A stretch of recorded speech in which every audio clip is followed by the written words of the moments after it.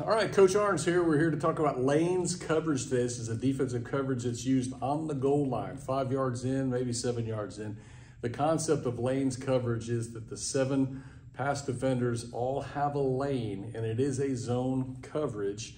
And it's good for when you have a lot of crossing routes. Now look, we ran it 20 years ago, so it's an old coverage, but I want to draw it up here for you, see what we get. Okay, so again, this is a coverage.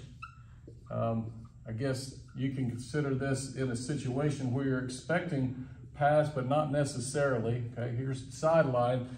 Now, I'm just going to put up a basic 4-man front with 3 linebackers, Sam, Mike, Will, 4 defenders, corner, strong safety, free safety, corner. The alignment on your lanes defenders is ballpark 5 yards, okay? And you can play with that if you want to.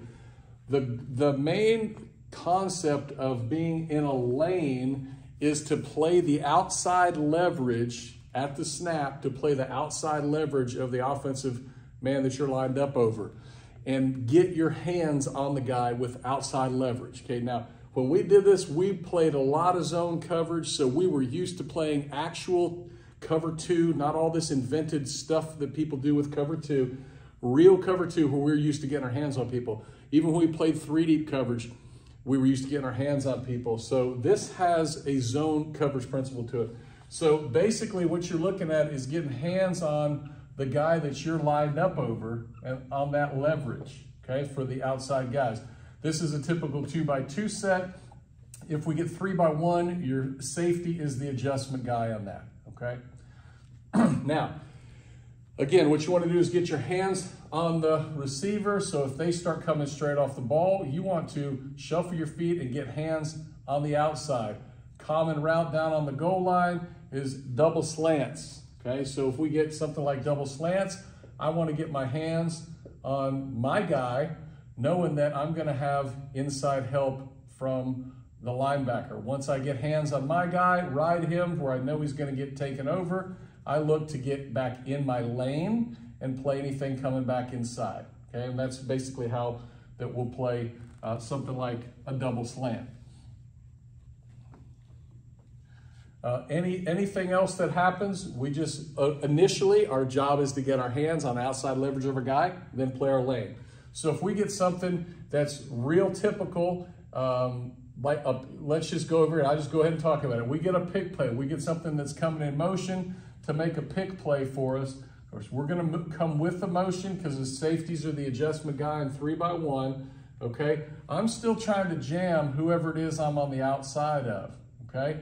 Now, once he disappears, I'm jamming, I'm playing my lane. So I've got my lane, the strong safety's got his lane, the free safety now has his lane.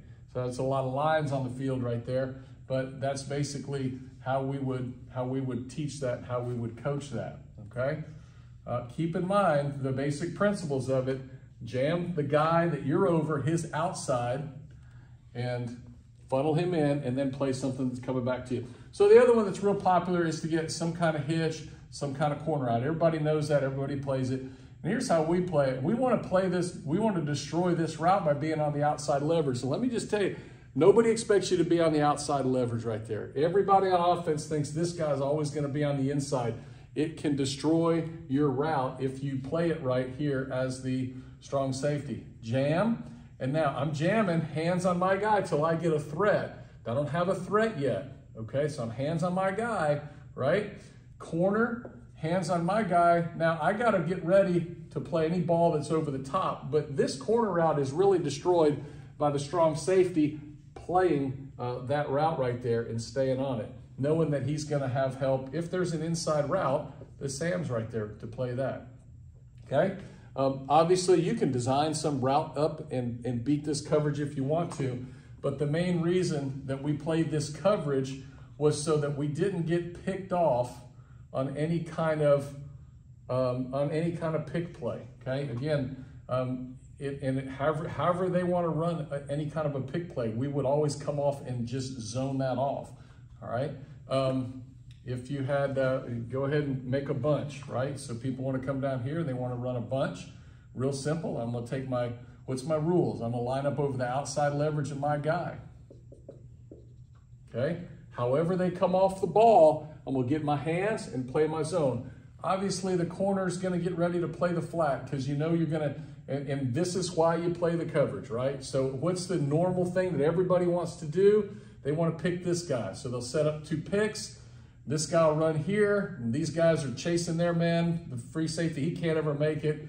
I can make that throw and catch. Okay, that's easy. We saw that in, I don't know, one of the playoff games or something.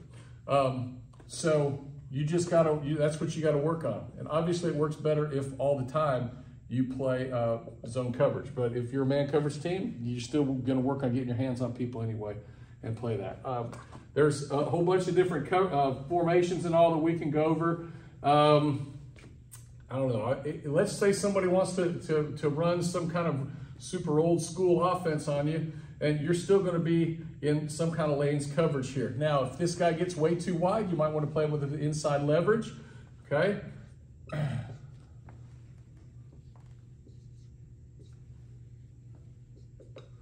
All right, now, if you know what's happening, you can substitute, put another mic in for the free safety, but now these 2 guys got to communicate. If he comes inside, of course, he's hitting him.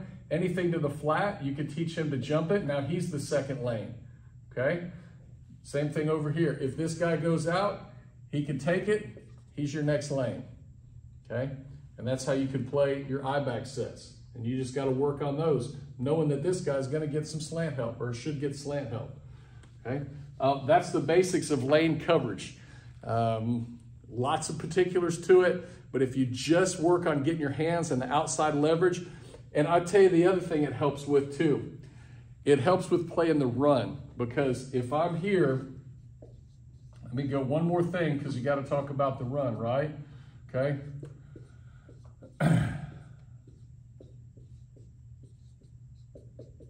If I'm playing the run,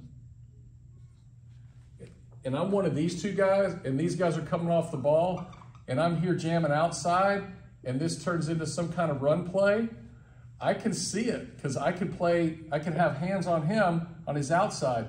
The problem you get into so many times, you play inside leverage or some kind of man down here, right? You're playing man. These guys just run you off, and you're basically not even on the field to help on any kind of run play over there.